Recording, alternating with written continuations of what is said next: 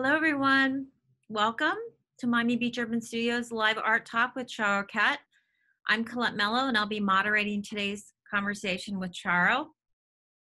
I'd like to take this opportunity to thank our friends at the Miami Beach Department of Tourism and Office of Cultural Affairs for sponsoring these art talks. Charo Oquet is a Florida International University alumna and a Miami-based visual artist that works in performance, fiber, painting, and installation. Her thoughtful work has underpinnings of Afro-Caribbean rituals and traditions, cultural identity, and decolonization. She is a founder of Edge Zone and has curated multiple performance festivals. Her work has been exhibited internationally, and her work is part of the permanent collections of the Frost Art Museum, the Bass Museum, the museum in Fort Lauderdale, and the New Zealand National Museum. So Charo, thank you for joining us. I'm so happy you agreed to be part of our art talks. Great to see you. We appreciate and I feel very honored to be invited for this talk. I am an alumni and, love FIU and all the teachers and, many of the people that I went to school with. So it's a pleasure to share my work and my life through these images. I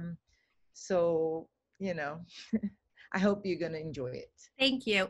Everyone, just a note, if you have any questions or comments, put them through the Zoom chat, or if you're on Facebook, you can put them through the chat, or if you're on Instagram, you can put them in the chat and they'll get to me. So sorry about that. Charo, go ahead.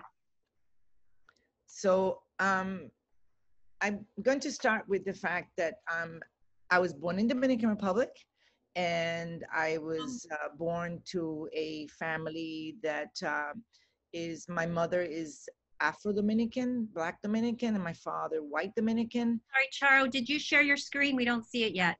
I did. Hold on. I thought I did. Let's see. Share screen. Here we go. Now you can see it? Yes. Yes. Okay, now? Yes? Yes. Yes. Okay. All right. So my mother is a Black Dominican, my father a white Dominican. My father was a high-ranking military officer during the Trujillo dictatorship. And we had to exile in 1962 to the US and lived in Bayonne, New Jersey for about 6 years until things got a little better. This is my grandfather, who was a Puerto Rican, a Black Puerto Rican from that came to the Dominican Republic with the occupation of the American occupation in 1916.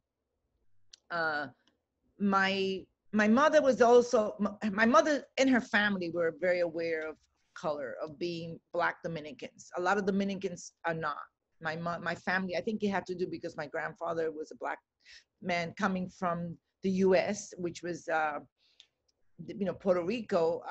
He was very aware of it and how important education was for Black people. He felt the only way a Black man rises is through education. So all my mother's family, all her sisters are mostly doctors with 1 and 2 degrees. My mother was not, because she had dyslexia.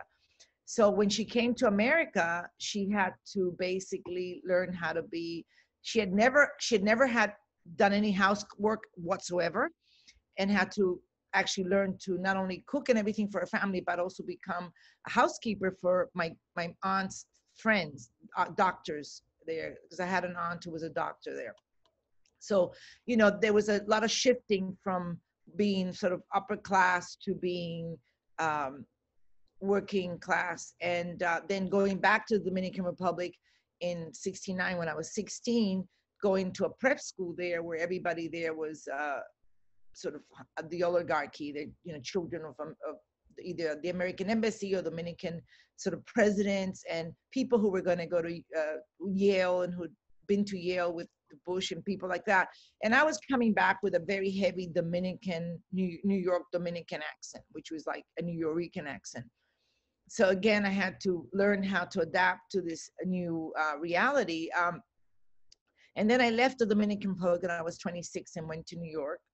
And from New York, I went Europe for about a year. I married someone from New Zealand there and moved to New Zealand for 4 years. In New Zealand is where really I become an artist. Really, I had an exhibition before that in Dominican Republic, but in New Zealand, I really take it up very seriously and did a lot of exhibitions in New Zealand. Oops, When hold did on. you know you were an artist? When did you call yourself an artist, or did someone call you an artist? As a child, I moved around a lot. And when I went to America as well, so when I was a child, I used to draw all the time. That's all I did because I was coming to these new schools and I didn't know what was going on. So it was difficult. So when I got to the States, age 10, I, I was a mess. But I was a very good draftsman. I could draw really well. In my fourth grade, this is when I arrived, my teacher said, "Oh my God, you're so good." And nobody had been aware of that. That I could draw really well, that, and I can remember when I think about how detailed these drawings were, they were really good. So I became the classroom artist. Age 10, I realized art was my thing. And I had some great teachers because the teachers, like in fifth grade, which my English was still really limited, my teacher would let me do a lot of the things through art, to do a project, a report by doing, like a 3D drawing of the Parthenon or something. I would decorate the walls and I would draw on the walls. And so I became the classroom artist. So from there on, my identity as an artist, it was the thing I had. And it was the thing that carried me even when I went back to the Dominican Republic. Again, this is one thing that I had that was very special with my art. And so that helped me to sort of really just, navigate through things, and it was able to actually, make my life a lot easier because I had this one thing that was special, that was art. And it just, you knew that this was important. That's why I really value teaching. I taught for a while children in art, and I did so, and I still believe that it's one of the best things you can do, because for me it changed my life, and I think it has a power to change a lot of kids' lives who have problems, in many ways. Either they can't speak, because I not only could not, I was changing languages, but I was also a stutterer. I had a lot of problems with even speaking in Spanish. Wow. So for me, I was a visual person, Um, let me see. How long were you in Dominican Republic when you went back from the United States before you went to New Zealand? I was there 9 years, and Okay.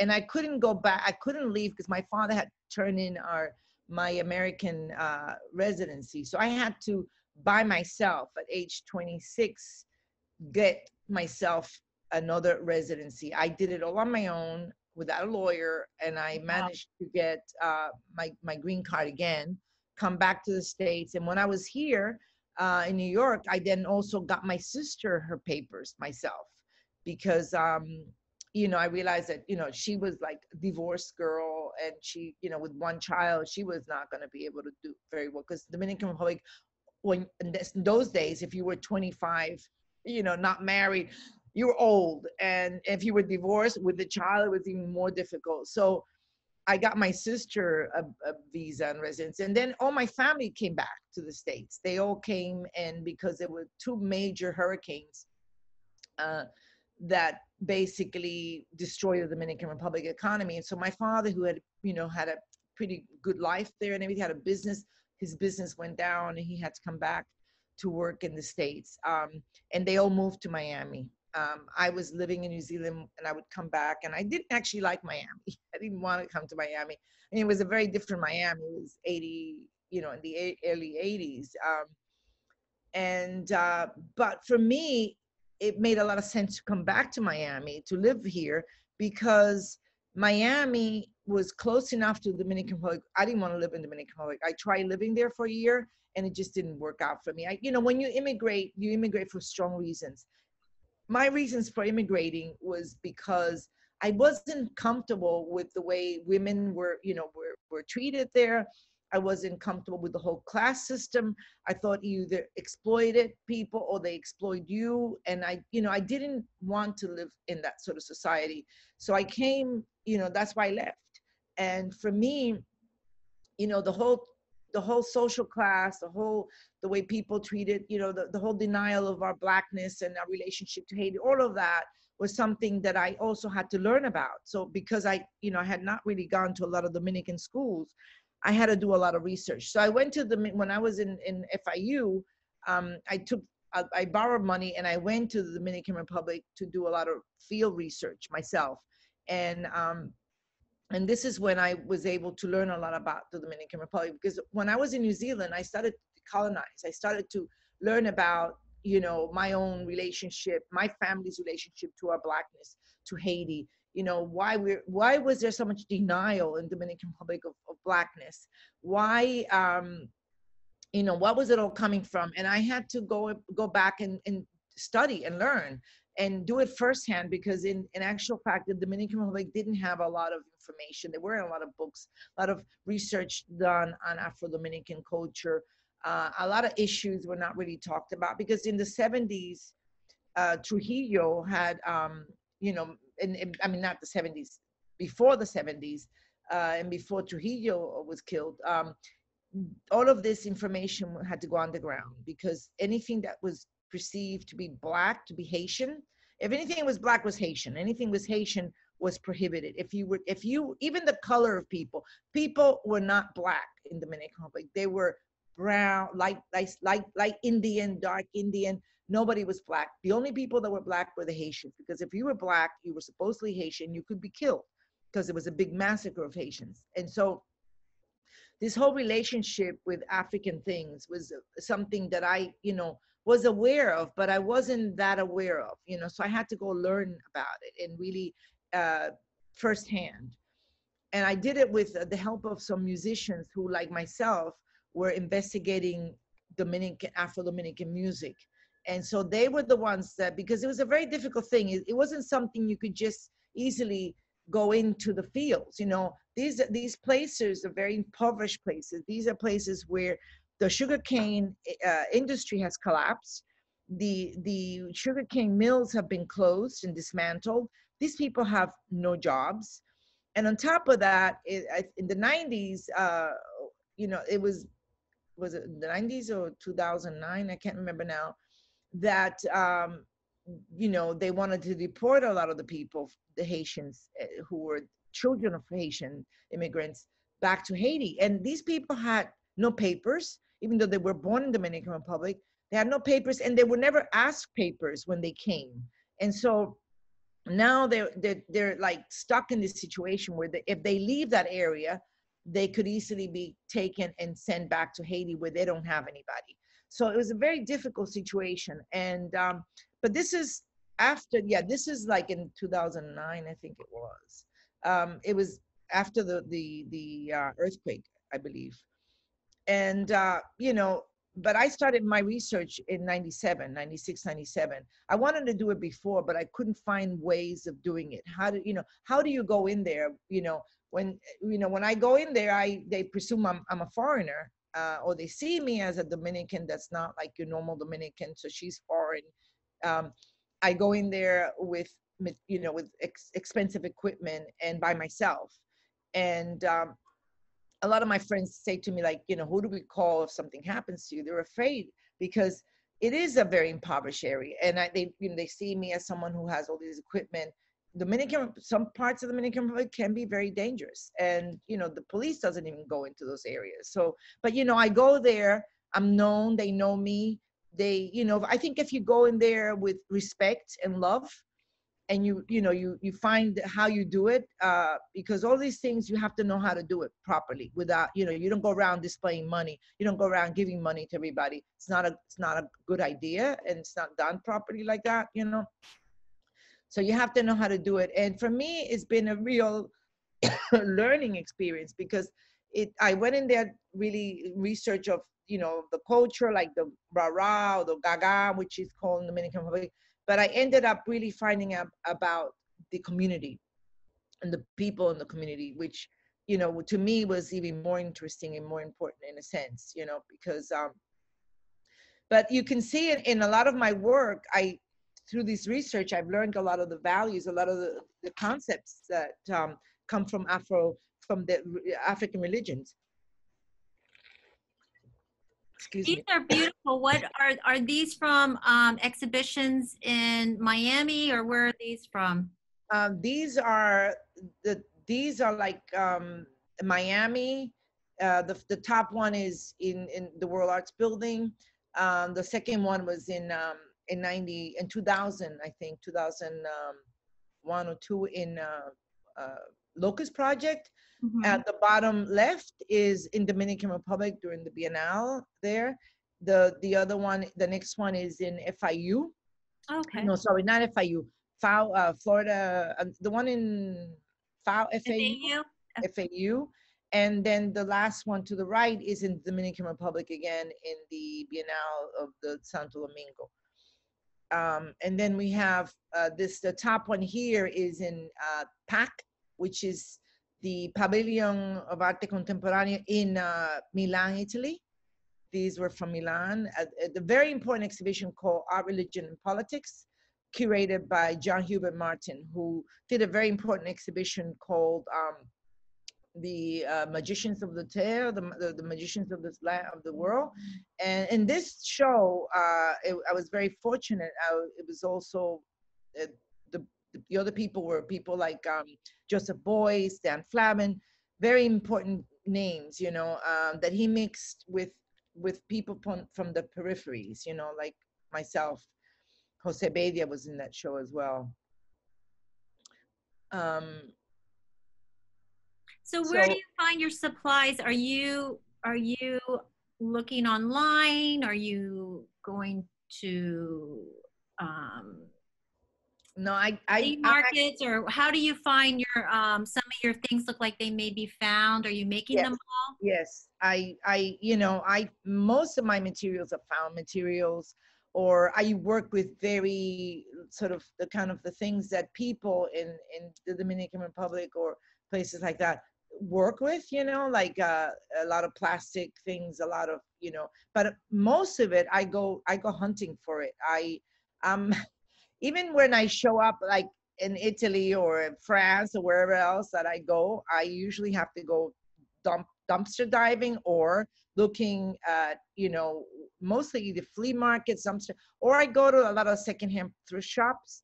I'm like a regular on them because and I have to, you know, stack it all up and save it because I kind of know my materials now, so I have to save them. So when I get invited to something, I can easily put the things together.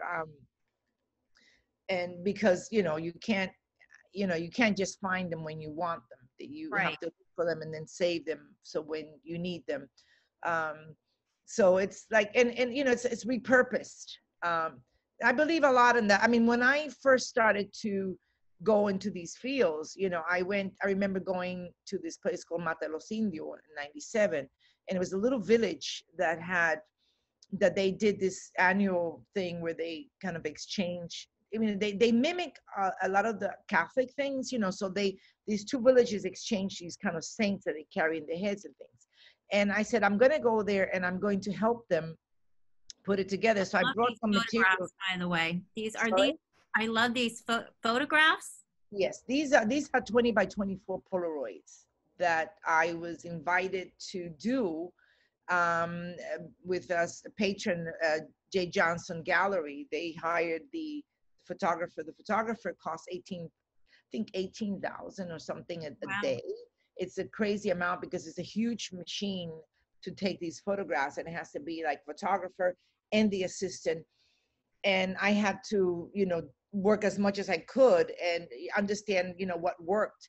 So I brought a whole lot of my stuff and you know did these like really series of amazing photographs. For me, I love them, and they're so lush, you know, when you see these Mhm. Polaroids. So you know, I started to do performance because you know I had from 2004 to 2000 or 2003 to 2008, I had a 25,000 square foot building in Wynwood that was loaned to me. And this is where I started Edge Zones. And at the end, we had 23 spaces. And, we would open them all up at the same time. Wow. We was doing an art fair, Zones Art Fair. And every month we'd open up these, 13 or so exhibitions. And you can imagine we had no money. It was myself and my then partner, who actually was part owner of the building. And we did a lot. I mean, I worked so hard. And it was really tough, really, really difficult, a lot of work. I learned a lot. But for me, I felt like we had to do something with this building. This is the beginning of before, like when Art Basel started showing up here, we started doing projects that also took us to Art Basel, took artists from Miami to Arco in Spain, took Miami artists to Puerto Rico, Beijing Art Fair, different art fairs, because we wanted to understand the phenomenon of the art fair. Where do we stand in this? So, local artists, So we started doing an exchange with the Ping Pong Project with Basel artists, and we would give them a space in our gallery, and they would let us have spaces in, parallel spaces during Basel, Switzerland. And all of this was a great eye opener. We learned so much of what it was. In fact, I think I learned too much, and to the point that I got so saturated that I couldn't see. Like when 2008, the building that I was in sold, and then I got another space, a smaller space on 25th Street and Wynwood, and east of North Miami Avenue. I did 3 years of that, and then I just became totally like saturated. I couldn't really even see objects. I didn't want anything to do with sales. I didn't want anything to do, because I'm not an art dealer. I never set out to be an art dealer. I just felt like if artists show their work, they want to sell. So I wanted to help. But in fact, that's not what I set out to do. And I think it was very damaging for me. And so I had to stop. And then I went into performance art. This is when I started in 2012, the Miami Performance Festival. And for me, this is the way I learn things is through doing and through like working with communities. I had been going to a lot of performance festivals in the Dominican Republic and bringing artists from Miami to the Dominican Republic to join these performance festivals, because since '97, I had already my own nonprofit. It wasn't called Edge Zone, it was called Miami Arts Collaborative, but we were under the auspice of the Rhythm Foundation. So, they were our fiscal agent, and we were, so I was participating, and I saw how this, in Dominican Republic, no money, they could actually have an international performance fest. I'm like, we could do this too. So I got very excited, because I need to be excited to do work. And I got very excited, even though I was like saturated with the art and the, paintings and objects, but the performance got me excited. So I started to do the performance festival in Miami. This is in the Dominican Republic. And I got excited with that. This is in Mexico City, as I was bringing artists to these places. And, learning. I was meeting the community of performance artists. I think, it's great when you switch mediums, you like, it opens a whole new door to so many new like people that you could be interested in things, and just the medium itself, so I have to work excited. That's So what I find fascinating about your work, is that you do so many mediums, and when I think you're doing performance or installations, you start doing ceramics, and then you're working on something else, right? You're working right, on, right.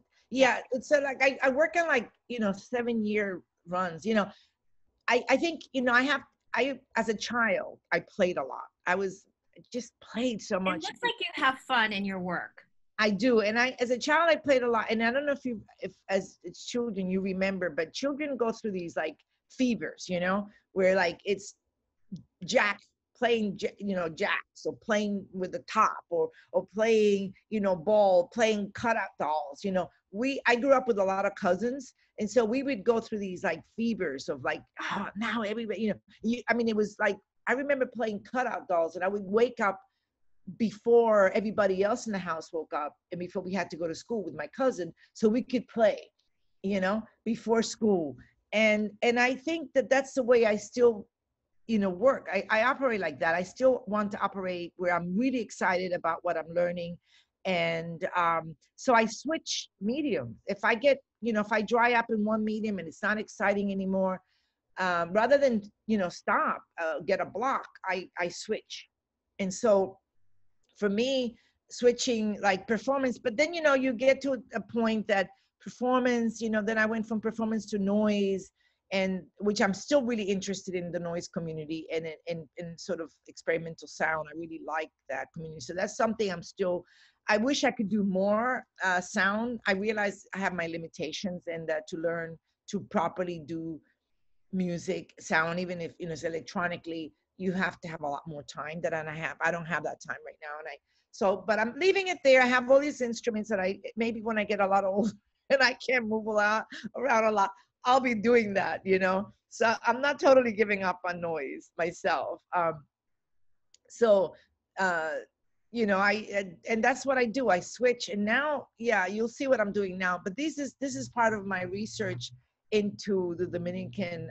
Oh, I have a message from Pip. She's saying, join her with your instruments. She needs percussions. All right, great, definitely. And she says she loves that you talk about childhood and playing in your artwork.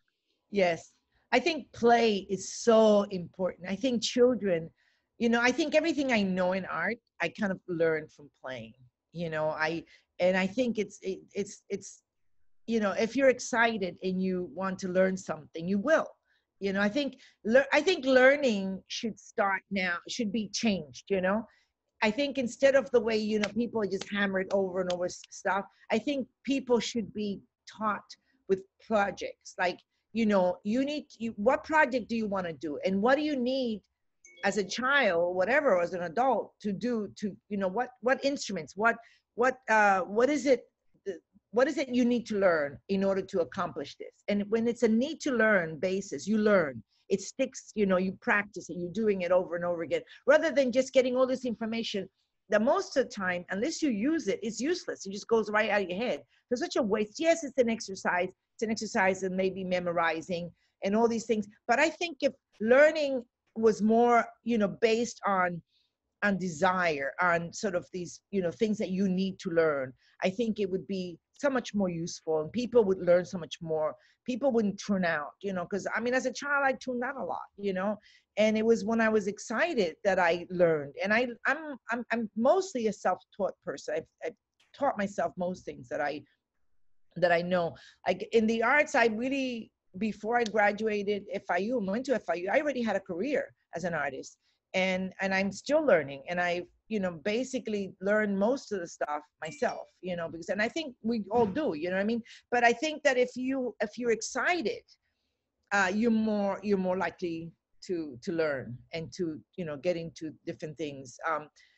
Like I learned a lot about how to construct, even installation when I went to these places, and I saw how they transformed the room with like things like paper, somebody's bedcloth, somebody's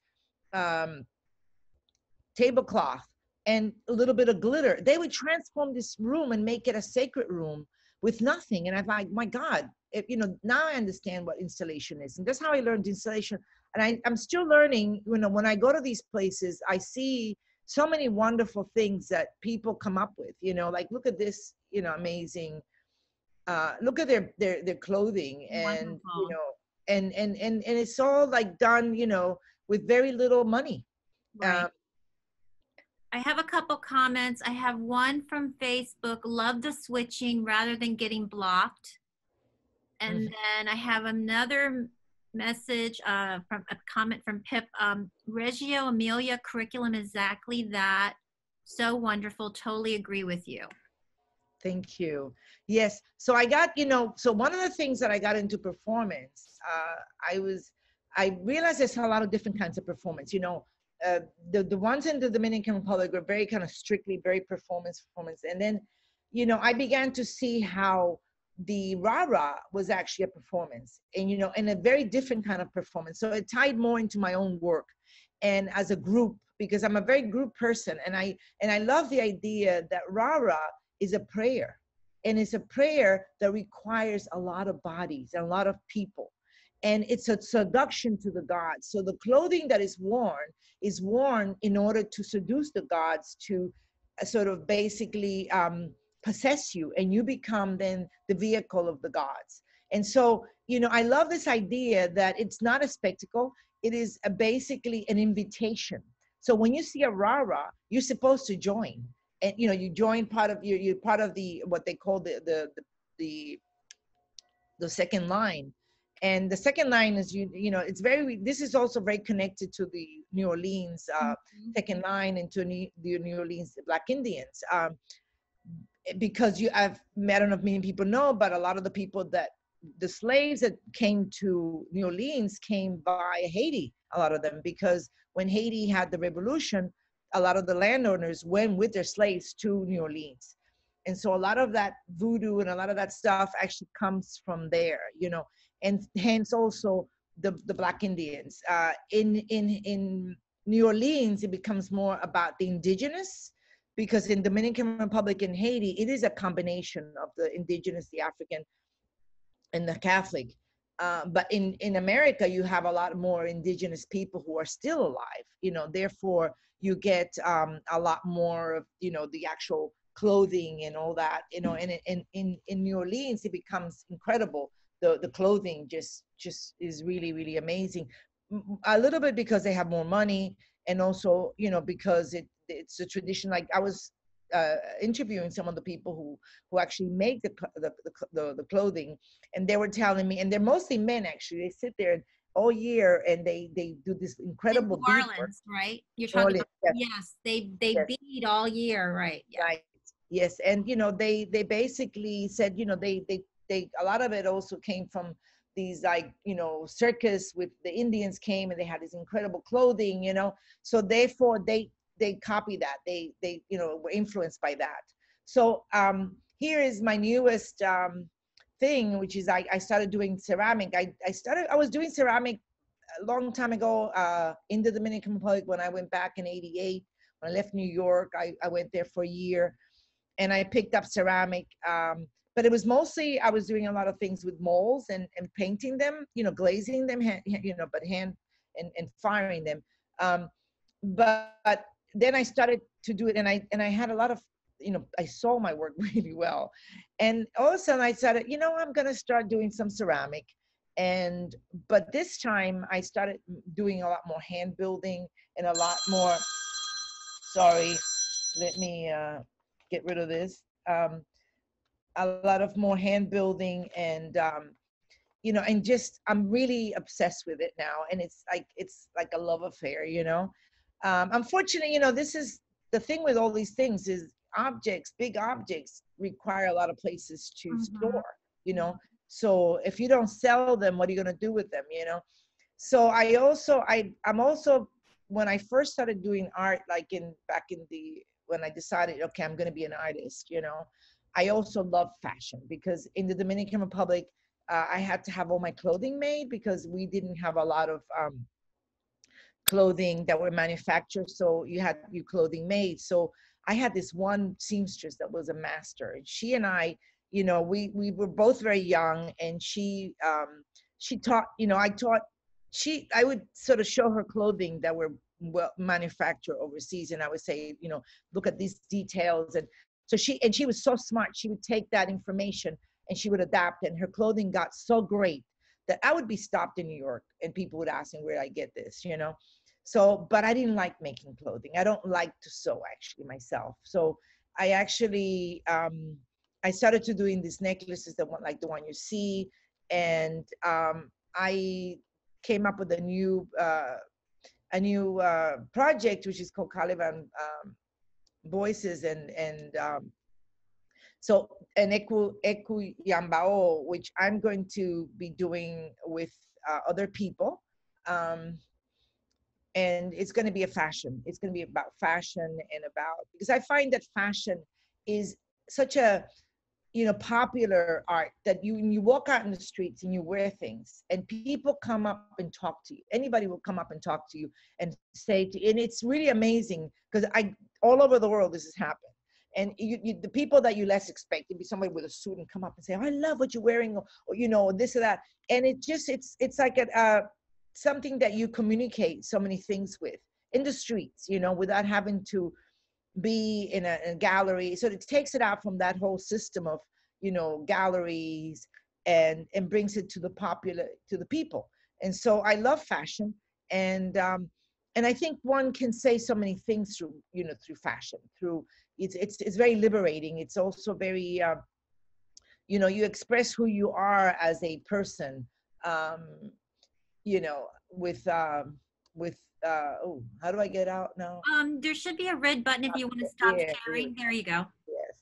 There Yeah. you So, basically that's my new thing. And so I'm waiting for this to stop to see what I can do with the fashion, So are you and working start with to, your seamstress? The I'm same. working with a seamstress here, and I'm working with seamstress in some people who were so for me in Dominican Republic, because I usually go to Santo Domingo and I have things done there. So I have 2 or 3 people that I've been working with, collaborating for a while. So I just, I can make some clothing, but I'm not good at it, and I don't like it. I actually don't like actually constructing clothes because I like them well finished, and I'm not the best. I've never, Been making you. masks during the pandemic at all, or no? Sorry. Have you been making any masks or anything for the? Yes, I have made some for myself, but again, I'm not good at sewing. You have to know your limitations. You can't know everything. And sewing is just one of those things that I prefer to have. Because I've always worked with somebody. You have I a prefer. very distinct style. Your style, everybody, whenever I see you, you're very put together and stylish. And yeah, I thought you were making your own clothes, but you're designing them and I'm having some. designing them and having them. What I do make is my necklaces, but the clothing I don't make myself. I can, I don't have the patience for it, and it's a skill. It's a very good skill that you have to take a lot. You have to be doing, like, I'll start sewing and then the machine breaks down or whatever, and I get frustrated. So you have to really know how to cut really well. I mean, I know I can come up with stuff, but I'm not really good at it, Not your thing. so I have to, But you're I leave it to those. making ceramics. Do you have a kiln in your studio? I don't have a kiln. I'm deciding whether I should have a kiln or not. It's a big, because my studio is not particularly big, and I work a lot in the gallery in edge zones. So what I do is, like, times like now, like there's nothing happening, I will work in the back, and I'll open up, and then everything has to be cleaned and put away. So having a big kiln would occupy a lot of space, will take up a lot of space. So I'm not really working. I don't have a kiln. I work at somebody else's kiln. I have to carry everything back and forth. It's a lot of work carrying it back and forth, and sometimes things get broken on the way. But for now, is my choice is to, because that's a problem when you work a lot of different mediums, is that you have to have a lot of different materials, and that takes up a lot of space. And if you don't have a huge studio, it's cumbersome, and you have to, all of a sudden, you put everything away and then bring everything else back, and back and forth with all the different kind of things. So it's one of the prices you have to pay with being sort of into these kind of. How has the pandemic affected your practice? Well, at the beginning, I was kind of just watching and listening, and I wasn't doing a lot. And I think we're all basically in this survival mode. And I think it's very difficult to be creative when you're in survival mode. And also, you have to, like, for me, just looking around, there were so many things that had to stop. And when do we start again? How can we, what's going to happen in the world? And so a lot of my things were postponed.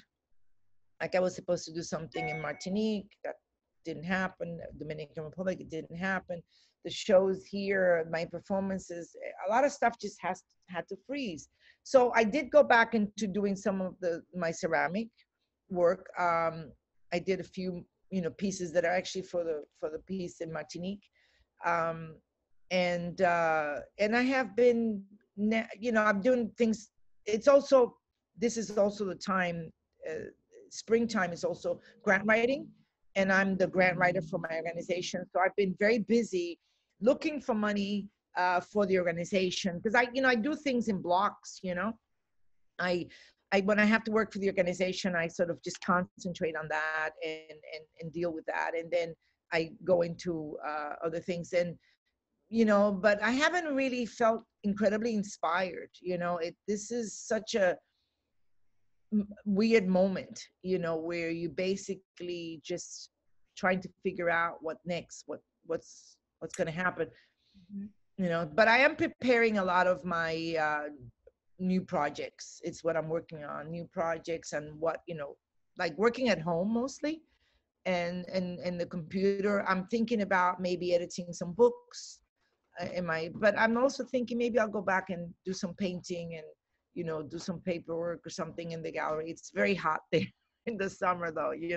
We have no AC, so I Yeah. don't know. It's just hard to know.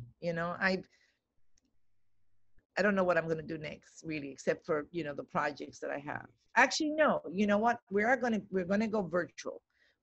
I started to try to work with the artists for the performance festival, and getting them to do virtual stuff. So, and I have been going around interviewing people and things for projects. So that kind of thing is what I'm busy on. When do you think that will happen? Probably next month. I Okay. think we're Oh, going to start next quickly. month. Yeah, yeah. We have to. It's like, I feel like, what, we're waiting and waiting, but one has to get active.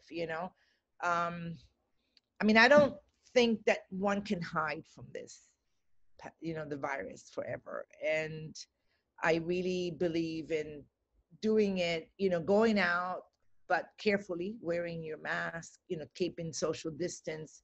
But at the same time, I have to see what the world looks like. For me, if I'm stuck at home only, I couldn't deal with it. I have to go and see how people are reacting to it. What's going on in the world. How are people, dealing with this pandemic? Are people, wearing masks, not wearing masks? Who's wearing it? Who's not wearing it? Why are they not wearing it? I go to the beach daily and I swim. I've been doing lots of exercises, which I think it helps you both mentally and physically. Um, but I don't see many people, and to me that's difficult, because I am someone who's very community. Even though here where I live in the beach, I have a lot of people around me, so I get to see the people that are in in my neighbor, and we talk to each other, and we keep our distance, but we have a community here.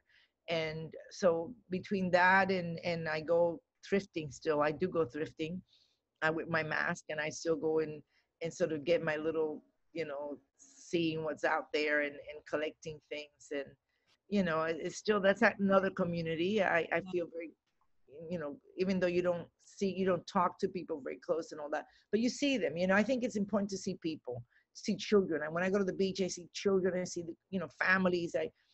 That's, to me, is very important. I can't see myself locked up forever, because that's, to me, that's not a life. Right.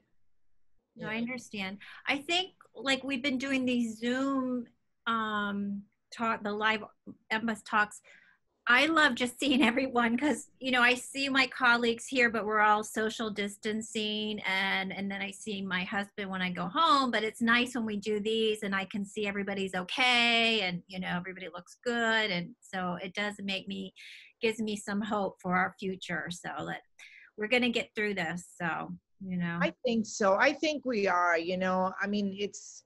I'm a little troubled by the division, the divisive. How, I mean, I think it's hit us in a very difficult moment. Which is just prior to the elections and to all these things that are going on. And it's we are so divided right now and so fragile. You know, we're very vulnerable right now in a state like this to not be more together and not be, you know, not have a more cohesive, like, you know, communities, you know, because I think right now this would be so important in order for us to go forward, you know, with what's, you know, healing. And the fact that this is, you know, the elections and this together is, I think, very bad for America. I think we have to be very careful because this could be our undoing. You know what I mean? I think this is not, it's not new because during elections, you know, we've seen this before, but I think having the double whammy, you know, having this virus and having all of this happening at once, you The know, economy, the virus, all of this is race, weakening. the race issues, yeah, we have a trifecta. Yep. Yeah, and if God forbid something else were to hit us, Yeah. you know what I mean, we would be in a very vulnerable state. And I think we all have to think like that. We all have to think, you know what, this is not a moment to be together. It's a moment of healing. It's a moment that people have to, you know, stop the little petty things and do see the bigger picture, and do see that there are people that, you know, and I'm not saying that I'm against the protesters, because I think, you know, just these kind of things, you know, unfortunately happen at the wrong moment, but there, you know, you can't, it just happens, you know what I mean? In a very difficult situation. But I do think that anything else that we can somehow try to heal and try to become one,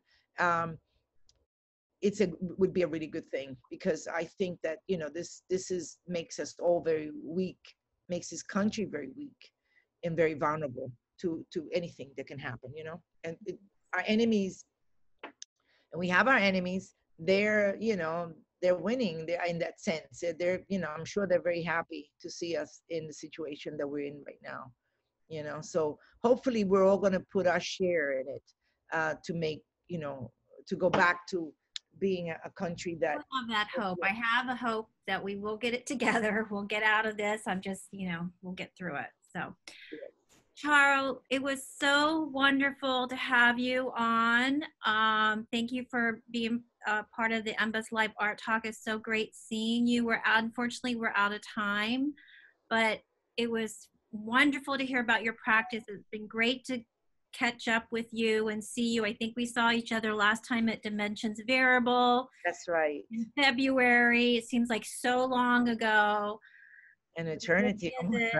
So, but thank you again so much. I'm gonna take everyone off mute for a second. Everybody can say hi to you and give you some applause, a round of applause. Oh, I can't take them off mute. I don't understand. Oh, well.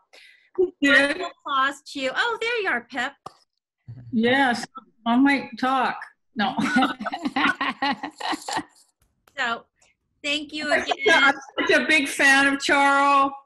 Likewise. Amazing. Very good. Very good. Like, very good lecture. Force in our community. So. Yeah, thank you, Charo. You're fantastic as always. So Thanks. smart about really complex things. You kind of make them into very thoughtful and interesting. It's like your art. It's always providing new ways to think. I love that. Thank you. Thank you Yes. so much. And I was going to ask you, Charo. how many people were on the call in with Instagram and Facebook? We I sometimes just texted my team to let figured me out? know, and they're letting me know. Yeah, Oh, they'll okay, get because we back have to sometimes 80 or 90 people. Yeah, our Instagram and Facebook is usually more than our Zoom. Yeah, So Zoom is the smallest platform. Yeah, And it's the most intimate because we get to really ask you questions. right. We Right. see each other. So Thank you. again, thank you so much, Charo, and thank you for everyone for coming to tonight's talk. And then next week we'll have Gretchen Schnargle will be here with her work on the environment and climate change. So everyone have a very good night and a good week, and please wear your mask if you go out. Thank you, Colette. Great job. Thank you. Bye, you guys. Thanks. Bye-bye. Bye.